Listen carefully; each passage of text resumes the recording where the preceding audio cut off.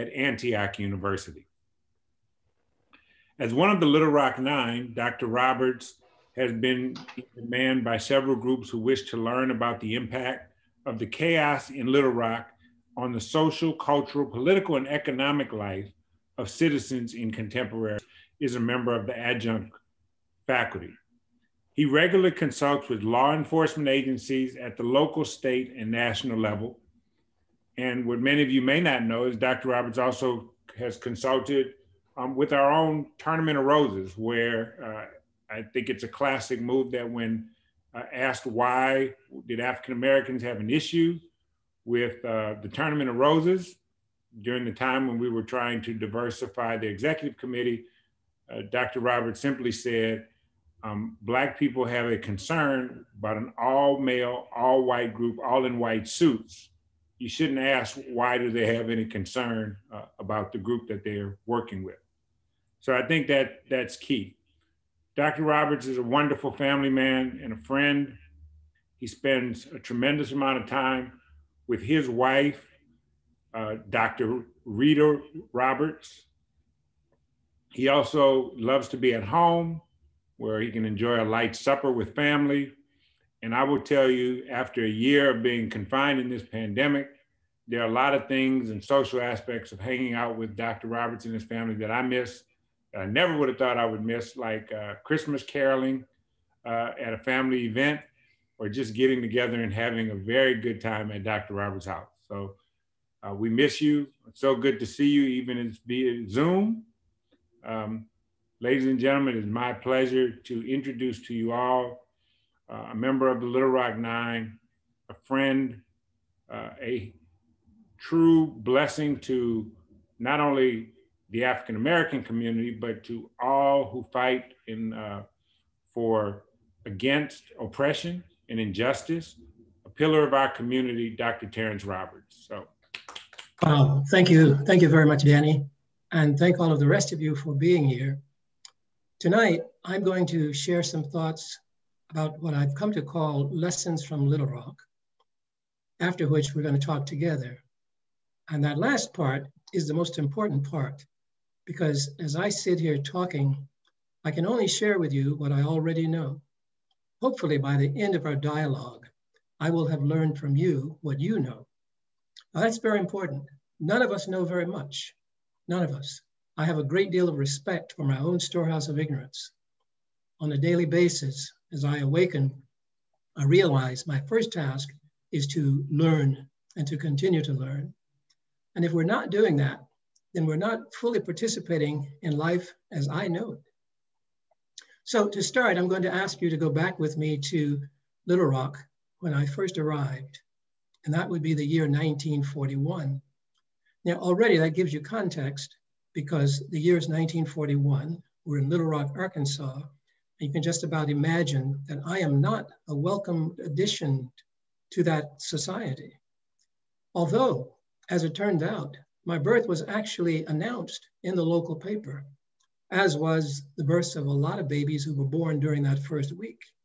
What's significant about it is, and prompted my mom to save that for me and to give a copy to me on my 12th birthday, was the fact that my parents were addressed not using the social honorifics of Mr. and Mrs., but simply as first names only.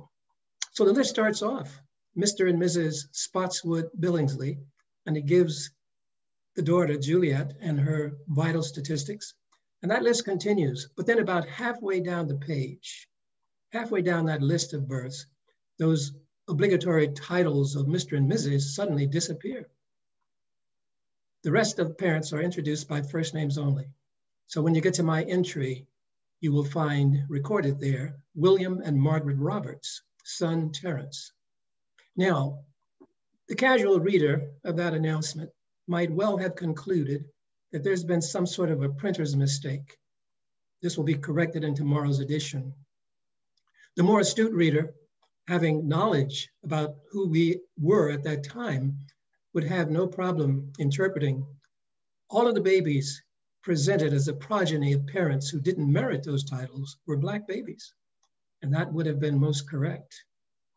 Now, I'm sure that My mom hadn't expected that this would be any different, but she saved that, not because she was proud of it, but because she wanted to share that with me as a way of continuing my education about where we were.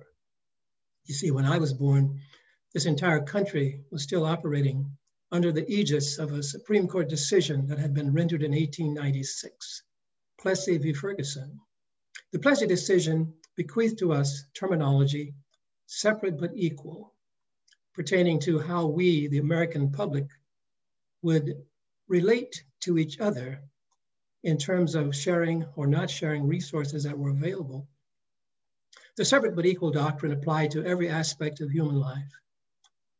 At the top of the triangle, if you will, at the apex of the triangle, stood a group of people, so-called white people.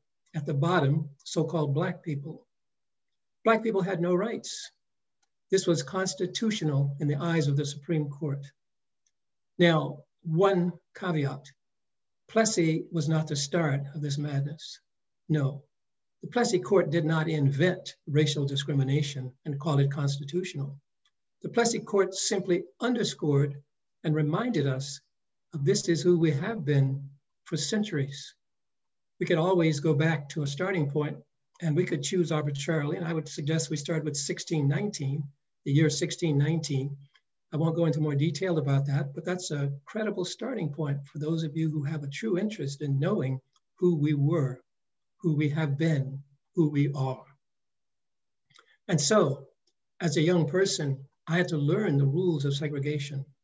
You know, my first thought, once I was able to articulate what I was really thinking and feeling, was that I was born into a place that obviously was some sort of an aberration, that people in Little Rock were unusual, that here were a lot of crazy people who didn't seem to have their heads screwed on right. And I thought outside Little Rock, we'd find a group of sane people, people who were objective, able to discourse across lines of race and culture with ease.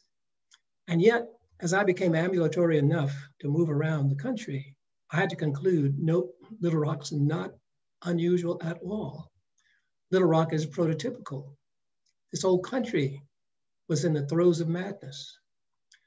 My estimate was that what was going on, given the name organized, legalized segregation, was not only illegal, it was also immoral, objectionable, nonsensical.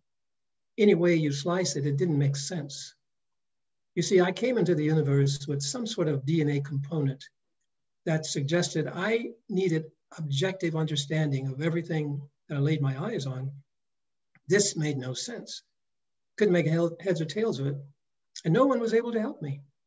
In fact, when I tried to start conversations, particularly with Black adults, I would often get a look of consternation or fear etched on their face. And often the verbalized response would be, boy, don't bring that stuff up. You want to get us all killed? And then I knew I was in deep trouble. I couldn't even have a decent conversation about this madness. My alternative, find out for myself what was going on. Turned out to be fairly easy. It's all written down. The history of who we are has been cataloged. Now, some of you may have thought that you know American history. My hunch is many of you don't truly know American history. You know what you've been told, and you have bought into what I call a supreme lie about who we have been as a people. The national narrative, the approved national narrative, is not based on historical fact, folks. Nope, it's made up stuff. And that's one of the things we're going to talk about later tonight as one of the lessons from Little Rock. But in any case, finally I was sent to school. So I started school in first grade. And remember, this is an all segregated institution, all Black institutions. So Gibbs Elementary, Dunbar Middle School, and Horace Mann High, where I spent 1 year of high school, were all segregated institutions. First grade, though, was wonderful. My first grade teacher, Miss Waugh by name, as we all sat down before her, all of our 6-year-old classmates, myself and them, heard her say this: you kids must take on executive responsibility for learning. You have to become executives in charge of your own independent learning enterprises. And I don't know about the other kids, but for me, that sparked an inferno. I could feel this blazing fire. So I opted to start my own private learning academy right there in September of 1947. It made sense. Here was a woman who spoke sense. She understood what was going on. She, like all the other Black teachers in those segregated schools, were operating with a smoldering anger because they were not allowed to pursue careers in their chosen occupations, things they'd studied for, but they could teach in the all-Black schools. It gave us an advantage as kids, however, because we had the best and the brightest. Because of segregation and because of this pool of teachers who were highly qualified, school became an oasis for me, one filled with magical things. Every day I learned things. And I took executive control of my learning in first grade, remember? So by fourth grade, I was an expert. In fact, it was in fourth grade that somebody, fourth grade teacher, to name one, tried to ram down my throat something called manifest destiny. Well, I knew it was a lie. But I'd also learned by fourth grade that good students survive by not challenging teachers who might be vindictive if confronted. And so I've come to understand that, and if there are kids tonight listening, when you're in school, you have two tracks. One, learn how to do school, that is how to navigate this bureaucratic maze, that's one.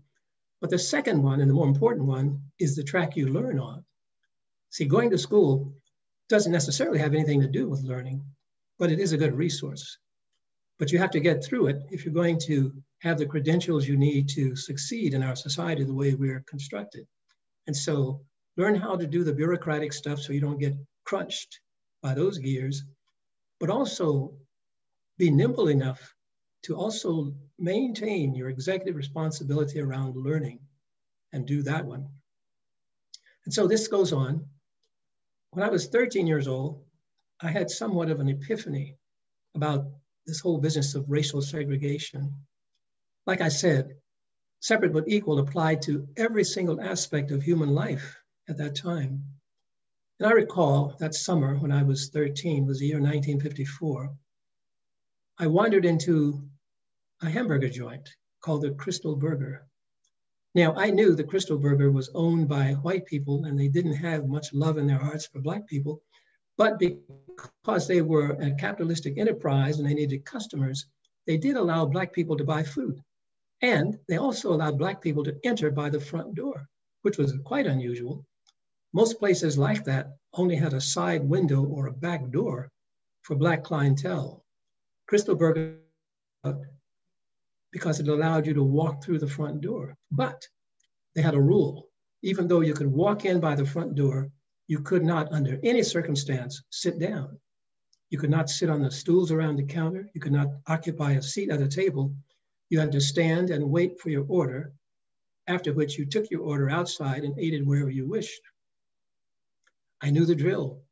I understood the protocol, because had I not followed the rules of segregation, my life may not have survived all of that Little Rock experience. So I was very careful.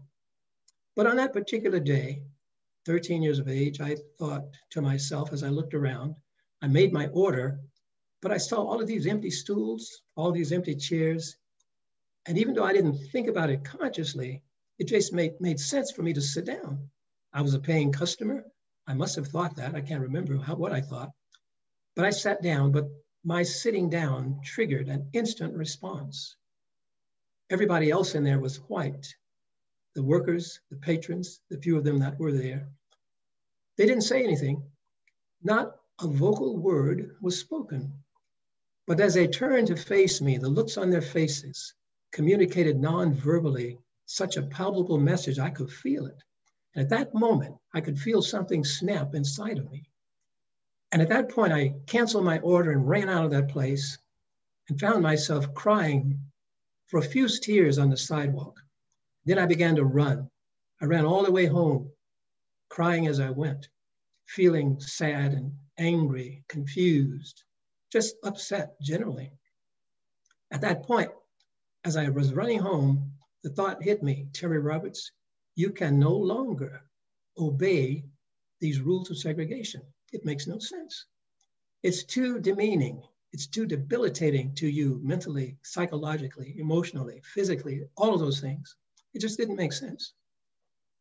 I knew I was in trouble at that point, though, because if I didn't obey the rules, I could be taken out. In fact, just 1 year later, 1955, some of you recall, Emmett Till was killed in a town in Mississippi, in Money, Mississippi. Emmett Till and I were the exact same age. We were 14 years old in 1955. When I heard the news of Emmett Till's murder in Money, Mississippi, I felt a tremendous fear. One, because I had vowed not to obey rules of segregation, and evidently Emmett Till had broken some rule of segregation, and for that, he was viciously tortured and killed there in Mississippi. Mississippi as a state is geographically contiguous to Arkansas. My thought was, what would stop somebody who had killed Emmett Till from crossing the border and taking me out as well? Well, it's hard to imagine the impact that would have on somebody who's 14 years old, but I can recall it today as vividly as I did then. It was not only frightening, but it left me in a state of unease for a long time. Something else happened in 1954, however, that sort of mitigates some of that. The US Supreme Court in that same year ruled in the Brown case, Brown versus Board of Education, Topeka, Kansas, that it was no longer constitutional to discriminate. Now, interesting language, no longer constitutional. Now, obviously, it was thought and felt and believed that it was constitutional prior to that. And I make this point for a number of reasons, not the least of which is that there are some among us who feel that the Constitution, because it was written by people who were smart enough to figure out that this thing would never have to change, that the Constitution could not lie. There would be no need to change it. Well, that also is false because the Constitution has been amended many, many times. And there will be other times coming if we get our act together. Because one of the things we have to do at some point soon is to get rid of this electoral college madness, which, by the way, as you study history, if you haven't already figured it out, that's simply an artifact from slavery.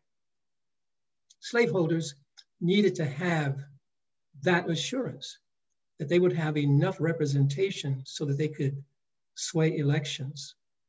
But in any case, I was excited in 1954 because even though I didn't know what this would mean, this new court decision had some promise. No longer constitutional. I like the sound of that. I didn't absolutely know what I was going to do because I'm still in that state of not knowing what's going to happen to me on a daily basis because I don't know if I can keep my vow of not to play by the rules or to challenge the rules. I was saved, though, a few years later, 1957, the Little Rock School Board decided to try an experiment to desegregate one high school in Little Rock. They chose Central High, which happened to be my neighborhood school, by the way. I lived within walking distance. I was exactly 6 blocks from the school. I walked past that school all the time on a daily basis during school because I had to take a bus from my house, and I caught the bus near the high school downtown and transferred to a bus going on the other side of town where there was a high school for Black kids, Horace Mann High. But now the school board says we're going to do this in September '57, but we need volunteers. So they sent representatives to the 2 schools where there were Black kids, one middle school, one high school. And that was for all the kids in Little Rock, all the Black kids in Little Rock, one high school, one middle school. So they did. They sent representatives, posed the question, how many of you would join us in this experiment? 150 kids total raised their hands, me included. We go home that same day report to our parents that we volunteered for this experiment in desegregation, at which point you could almost hear the noise of parental vetoes being exercised all over Little Rock. 140 of those parents said no outright. No way. My kid's not going to wind up with his or her blood being spilled in the gutters of Little Rock. I won't have it. 10 sets of parents said yes, mine included. I told my parents that I had volunteered. They responded, okay, we will support your decision 100%.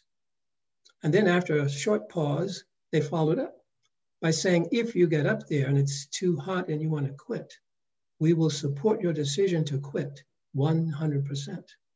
Now, at that point, even though I didn't understand the dynamic at the point, I had the best of all worlds. I could stay or leave without fear of losing one iota of parental esteem. That was important. And I think during that year, as it turned out, I was able to use that because I knew if I wanted to leave, I could. I didn't have to stay. And it wouldn't matter to my parents if I stayed or not. But in any case, there were 10 of us. So for a very brief moment, we were the Little Rock 10. That didn't last for very long because the father of the 10th child received a telephone call from his white employer saying to him, if you continue in this madness, don't bother coming back to work. Well, out of fear of losing his economic, survival mechanism, he pulled his kid out. Tragically, he lost his job anyway. That's something I could have told him, even as a 15-year-old. I knew from my own study about the mindset of people who wholly embrace racist ideology. They will tolerate no breach of protocol. And so we were 9. And I might point out here that our group of 9 included 6 females and 3 males. That's an important number because the life of the Black male was much more at risk than that of the Black female. Her life was no bed of roses by any means. And yet parents with sons very deliberately said no way. Well, with things like the image of Emmett Till in all of our minds, who can blame them, right? But there we were. We show up on the first day and the governor has called out the National Guard to keep us out. He had said on a televised talk the night before that the Guard was there to keep the peace. He lied. They were there to keep us out. Well, we made attempts. We couldn't get in. We were out of school for about 3 weeks. And then at some point, because of the wrangling between the president and the governor, the Arkansas National Guard was removed. And the Little Rock Police was set up as our protectors, and we were expected to go to school under the protection of the Little Rock Police Force. Now, any of you who know anything at all about the relationship between Southern white policemen and Black people will wonder about our sanity. Why did you even think this would work? We got into the school, but we weren't there very long, maybe an hour or two, when the mob became so enraged, they broke through the police lines, which wasn't that hard because the police line was very, very flexible, if you will. In fact, some of the policemen joined the mob, ripped off their badges, but didn't turn in their guns and joined the mob. And because things were so volatile, there was some discussion among the people on the scene that perhaps we should allow the mob to hang 1 kid and we'll save 8. The assistant police chief, a man by the name of Gene Smith, however, prevailed and he said, nope, we're saving all 9. He could do that because there was an underground parking garage in that school, which made it possible for all 9 of us to be rounded up from class. We were rushed down to the underground garage, placed in a couple of squad cars, and the drivers were given the instructions, get these kids out of here safely, use the accelerator only, don't think of using the brake. And so we roared out of there and we didn't kill anybody, but we got home safely. Well, at that point, we knew there was no way we could go into that school if we didn't have protection. It was at that point that the president finally acted. and sent in the 101st Airborne Division. And I was elated when I saw that. Here were armed men, men with weapons of all kinds, with looks of, combat readiness. And I thought, okay, I'm ready. I was telling this story once to a group of middle schoolers, and I had told them just prior to that I was a nonviolent person, that the 9 of us had actually taken a vow of nonviolence. And he interrupted me. He raised his hand. And he says, Dr. Roberts, you talk about your elation at having all of these men with guns, and yet you also told us that you were nonviolent.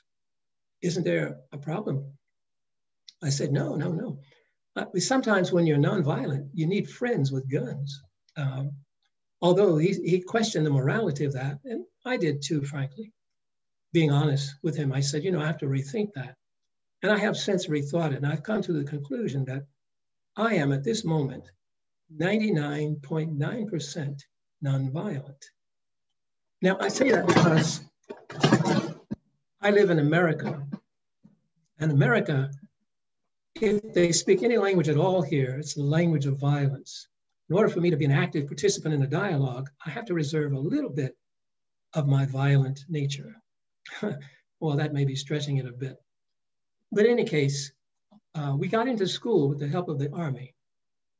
It was not the end of anything. This was actually the start of a real war that went on that whole year. Why? Because we were told in no uncertain terms that if you persist on being here, we will kill you. Either you leave voluntarily or we will kill you. And so attempts were made. How the 9 of us survived with our lives, I can't tell you with any certainty how that happened. I have to think it was divine providence, because there were times when we were not certain on any given day that our name wouldn't wind up on a coroner's list. I mean, there were some days when I knew I was going to die. One particular time was in gym class. I was the only kid in this class of about 50 or 60 boys. And a lot of stuff was going on. And the coach one day called us all together and he said, fellows, I'm sick and tired of this stuff. You sneak up behind Roberts and you do these things to him. You are a bunch of cowards. If you were not cowards, if you were truly men, you wouldn't sneak up on him. You would simply challenge him face to face. You challenge him to the mat. And he pointed to the wrestling mat. And I thought to myself, Coach, this is not something we've had a discussion about. And I don't know if I agree to this, but by that time they had lined up. Every single one of those boys had lined up. Now, I must admit, I think some of them were in line, not because they wanted to rip my head off, but because they wanted to preserve their place in the social hierarchy. They didn't want to be rebuffed by their fellows. But those at the head of the line, oh yeah, there was no question. They were going to kill me. In fact, the very first person was a kid named Jerry Tully. I'll never forget Jerry, because we were assigned classes based on our homerooms, and the homerooms were assigned alphabetically. So I was in what's called the RST group. So Roberts and Tully, we had all of our classes together. And this kid made it his business to be wherever I was, trying to kill me. So he was naturally the first one. Well, I said to myself when I saw Jerry at the head of the line, I said, okay, Jerry. And at that point, strangely enough, a sense of calm pervaded my whole being. I was very calm as I looked at Jerry and I said to him, to myself, you want to kill me. And also you want to be wherever I am, because that's the way it's been this whole year. I'm just about to die. Whether you or some of these other kids, I'm going to wind up dead here. But since you want to follow me, you'll have to die too.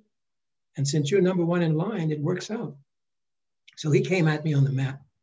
I sidestepped him and got him in a headlock. We were both about the same size, a couple of skinny little kids. And I discovered, as we wrestled around on that mat, that he had worn a military-like dog tag with a chain around his neck and a couple of dog tags attached to it. Well, I quickly seized that chain as an instrument to restrict his air supply. And Tully was choking to death. Now remember, I've already concluded that I'm going to die, and Tully has to die first. I'm all in. And the coach finally realizes what's going on when he sees Jerry Tully. He's struggling to breathe. He's turning purple. And he rushes over and says, okay, that's enough. Break it up, break it up. But you see, that was not an unusual happenstance that year. It was all crazy, absolutely crazy. Well, we made it through the end of the year without being killed. One of our group graduated. One of our group got kicked out for fighting. So that meant 7 of us are now left. So with one graduating, one kicked out, we have 7 eligible to return. We let the governor know indirectly that we will be back. We're coming back in September for round 2. And he was not happy about that. Finally, he decided he had a ploy, he had a plan. He decided, okay, to keep these Black kids out, I will close down every public high school in Little Rock. Just close them all down. That'll keep the Black kids out. Obviously, the governor wasn't that bright, because when you close down the schools to keep the Black kids out, obviously you keep all kids out, Black or white. But that was the caliber of governor we had. That's the caliber of governor a lot of people have in this country, because some of you probably know this better than I do, but to hold public office, you do not have to have evidence that you have a measurable IQ. They're not required. In any case, because the schools are now closed, and because being the executive in charge of my own learning, I don't want to languish in Little Rock wondering what's going to happen next. I accept an invitation from relatives who lived in Los Angeles. And I became an Angelino in August of 1958. Moved out here and enrolled in LA High, convinced my entire family to follow me. So by December of 58, we'd all made the move, and we've been Californians since. So I'll stop that part of the story there, but now, what are the lessons? Well, I think the first lesson we learn is that the national narrative that many people have bought into that suggests that we are a people who believe in liberty, equality, and justice is false. We really don't. We really don't believe in that. And that's a lesson we have to learn, because if we persist in accepting the national narrative, it just leads to mental confusion. The only way that we can resolve the issues we face in this country is to be objective about who we are. And I have not, in my entire life on this planet, seen anybody actively confronting the historical record, saying we really must write this thing. We have to tell the right story. We've been lying to kids for years. We have to tell them the truth. You can only resolve the issue if you're truthful about it. And the truth is, we're not who we say we are. That's one of the first lessons. If we don't get that lesson, it's unlikely that we'll understand any of the other lessons. And so I try, in my own way, to spur people to do their own research. Open the books. It's all written down. You can find it the same way I did as a young kid. Nobody's hiding it. The interpretations, however, are problematic. As I listen to people sometimes talk about what they see as the valid origin story, some of them actually have internalized the nonsense from that doctrine of manifest destiny. And by the way, in short, what that means is manifest destiny is that God somehow ordained Europeans to occupy this entire land from the Atlantic to the Pacific.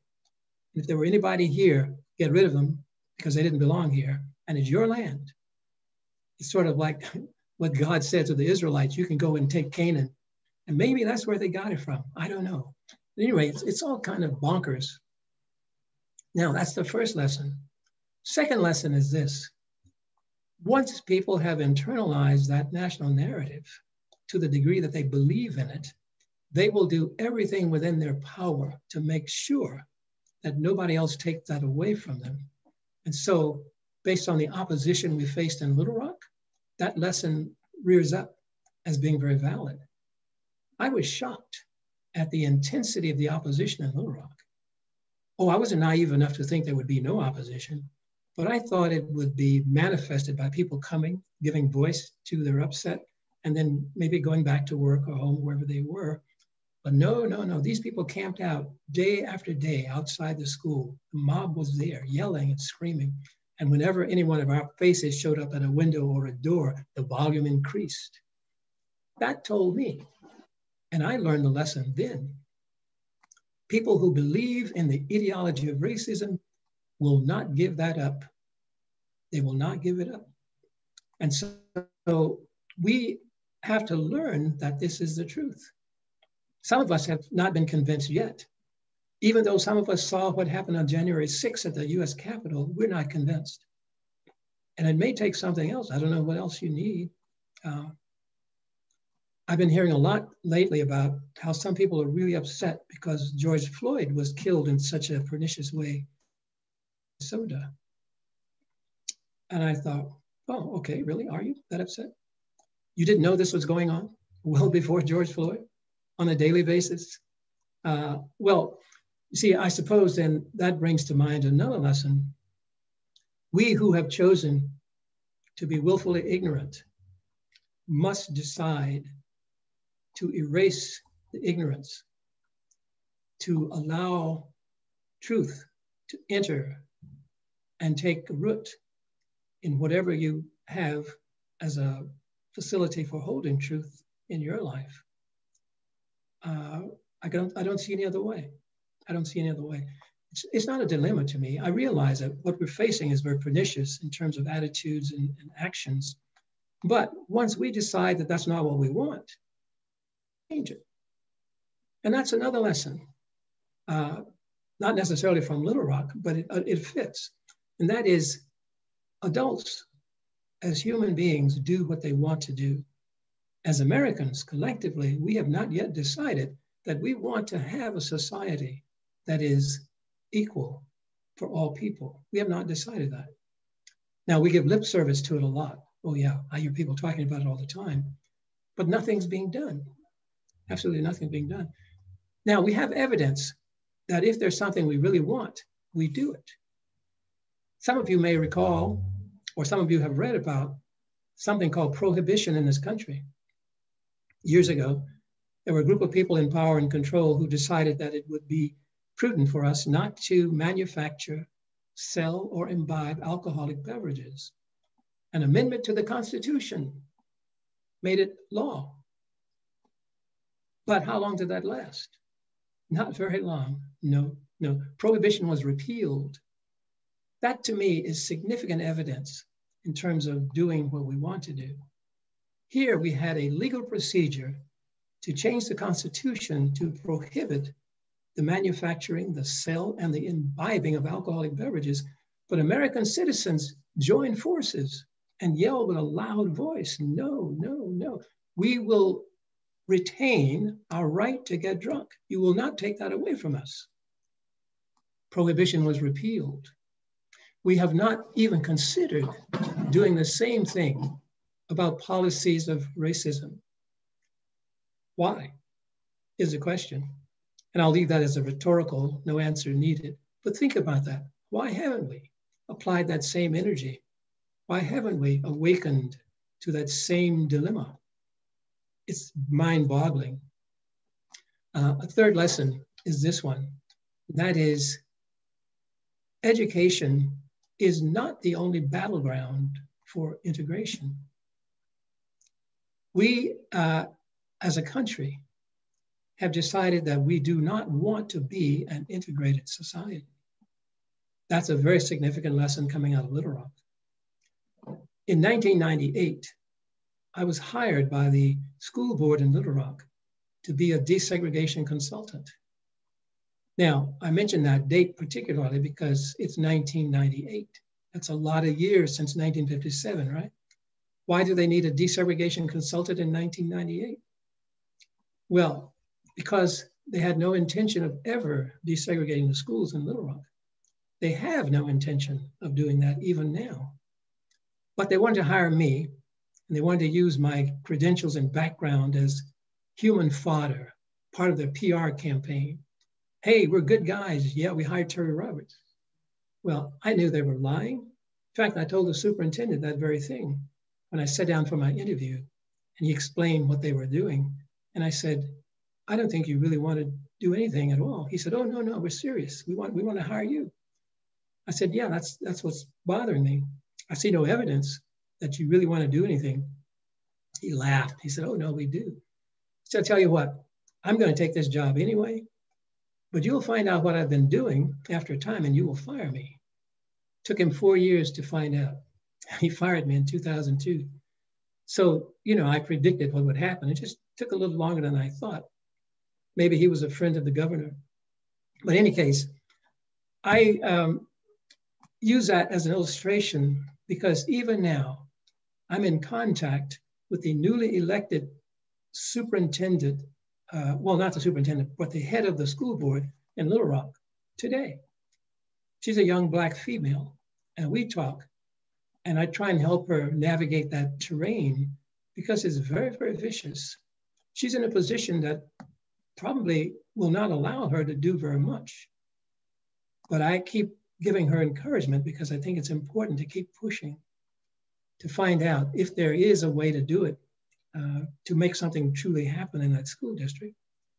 No, you see, to give you some idea of how set in their ways they are in Little Rock, in 1958, when the schools were all closed, the private school movement in Little Rock took off. White private schools still flourish in Little Rock. They started in 1958. There were some there already, but others took their place beside them. And they are really well financed and they're not going anywhere. Besides that, like I said, this country has decided it doesn't really want to be an integrated country anyway. So we have to contend with that. Okay, so how are we doing for time? I was supposed to have 40 minutes. I think I've gone over my 40 minutes, but that's all right. We'll stop now and we will have dialogue. And I would invite your questions and comments to spur the dialogue. Like I said in the beginning, this is where I learn from you. So we'll call on somebody. If nobody says anything soon, I'll just pick somebody out. Sure. I would ask everybody, you can write your questions either in the chat room or you can raise your hand and we will acknowledge you and turn on your microphone. So, well, there's a question I just saw in the chat. Yeah. The question is, you said you were fired because of what you were doing there in Little Rock. Can you give us more information? Yes, I developed a program. My thought was every single person in this school district needs to decide if they're going to be honest enough to tell the truth about what they really want to happen from their position in the school district. And I felt that if there were enough people who could come to terms with their own issues around race and around their own embracing of the ideology of racism, we might be able to identify some of them and get them out of there and replace them with people who were more balanced in their thinking. And I presented this program to the superintendent, but I heard nothing in response. Months go by. And then after about 9 months, I decided I would act. I figured 9 months is a proper gestation period for just about anything. So why not this report? I got a spot on the local cable news, which televised the school board meetings. And I opted for a spot that would give me a chance to, quote, update what I'd been doing. The superintendent was a bit nervous. He called me. He says, what are you going to say? What are you going to say? I said, well, I'm just going to give an update on my activities. And I did. I gave an update on all the stuff I'd been doing. And then at the end, I said, 9 months ago, I submitted a report to the superintendent and his group. I've heard nothing. When I got back to the hotel, my phone was ringing off the hook. School board personnel wanted to know, why did I call us out? Why did you do that on TV? I said, well, I just gave an update. Well, public pressure was brought to bear. They were forced to resurrect that proposal. And we began to run people through the program. It was a program on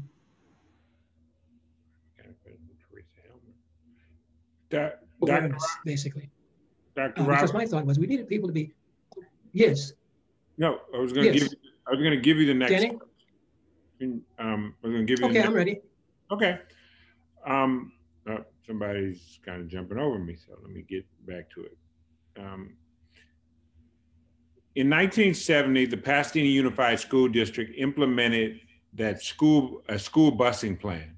Do you feel that the issues, history, and discussion regarding integrated busing in Pasadena should be recognized at its anniversary and taught in our local secondary schools or community colleges?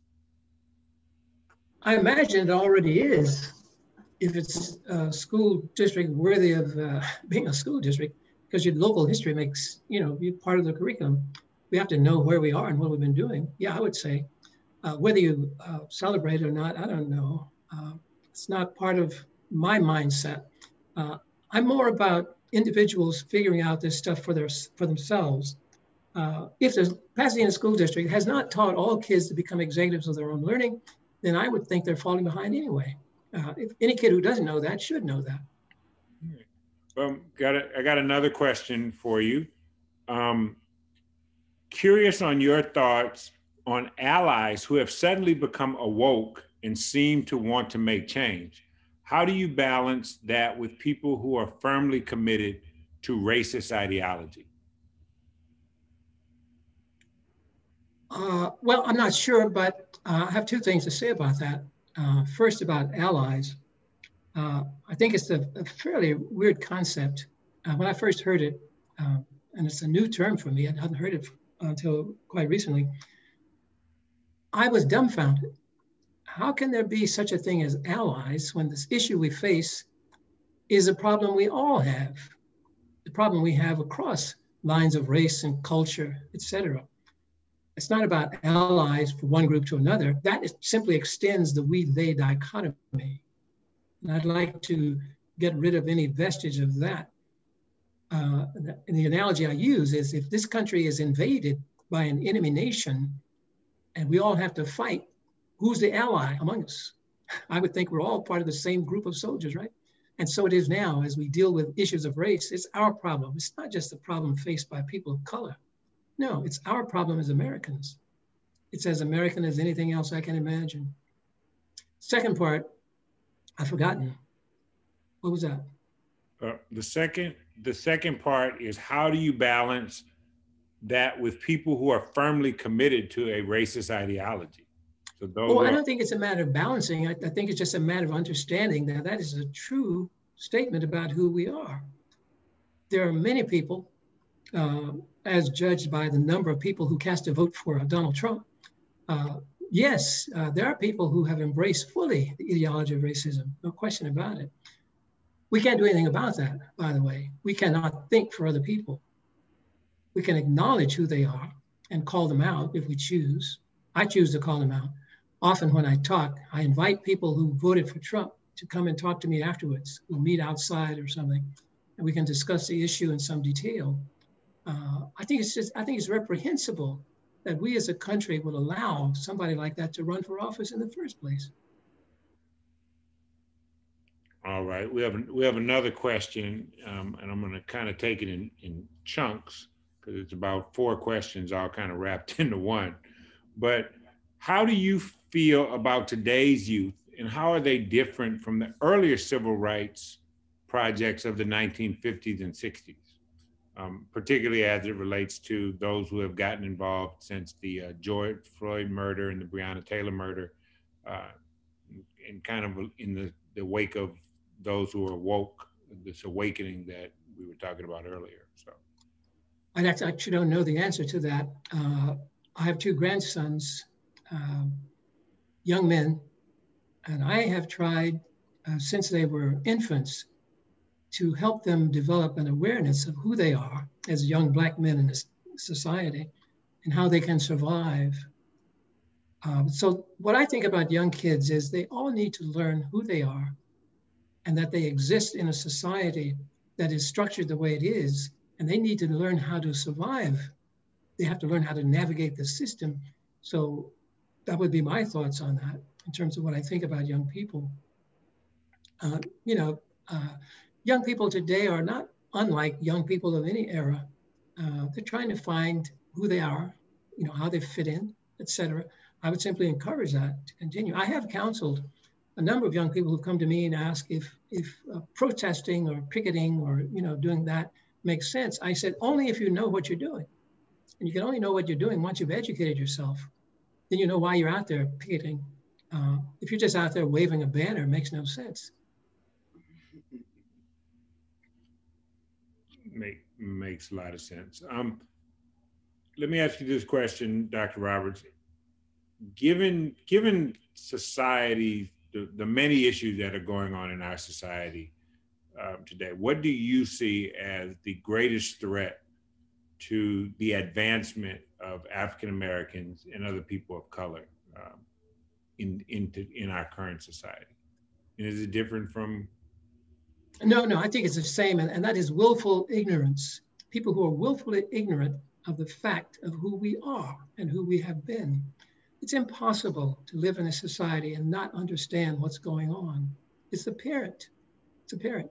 In the wake of George Floyd's murder, a number of my neighbors approached me as my wife and I walked around during our daily walk, and they wanted to let us know how sad they were. We're sad? Why are you sad? Well, George Floyd was killed. Really? So this is new to you? Black men are killed in this country on a daily basis, and this one stands out. Why? And I think it had to do with the fact that it was so highly publicized and televised. Somebody had a cell phone out that day. Probably propitious, because in the absence of that cell phone, I don't think a lot of these people would have been so sad. They would have simply put him in that same category as they put all these other people who wind up dead on the streets of this country. So I'm not that sympathetic, but willful ignorance is problematic, no question about it. Not knowing, there's no reason not to know. Like I say, the information is all written down. You can find it. You can seek it out. But I know what happens is, in our country, Bernard Malamud, author, wrote a book in the 1960s called The Fixer. And in that book, one sentence stands out. I'll never forget the first time I read it. And it goes like this: in a sick country, any sign of health is seen as an insult to those who live off the sickness. And I think that's so very much apparent in terms of this country. We are very sick, no question about it. And there are many people who profit off the sickness.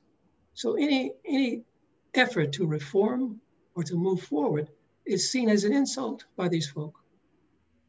Slumlords don't want reform. They're making a fortune extracting money from poor people. Why would they want to change? What incentive would there be for them to change? Only if they begin to alter their thought process and make different choices. It doesn't have to be that way. And yet, that's part of the ongoing sickness. We live in a society rich enough to feed every single person. And yet, we cling to outmoded thinking that goes along these lines. I made it, you can make it. Horrendous way of thinking. No. And we all know the system is rigged so that some people can make it, others don't. That's also apparent, has been for centuries. Nothing's changed about that. And yet, most of us are willfully ignorant of all of that and cling to this sort of origin story that has no merit in my estimate. Well, thank you, Dr. Roberts. We could go on for hours and hours, but I thank you for coming and sharing your enlightenment, sharing your life's experiences with the group. At this time, I'm going to pass it over to Bulem to go ahead and close us out. I want to encourage everybody to hang around. We can't be together socially, so we're going to kind of hang out at the end of this event and socialize via Zoom. But thank you all for coming. Dr. Roberts, this has been inspiring as always. But thank you. That's all I can tell you is you have really been a wonderful speaker tonight. So thank you.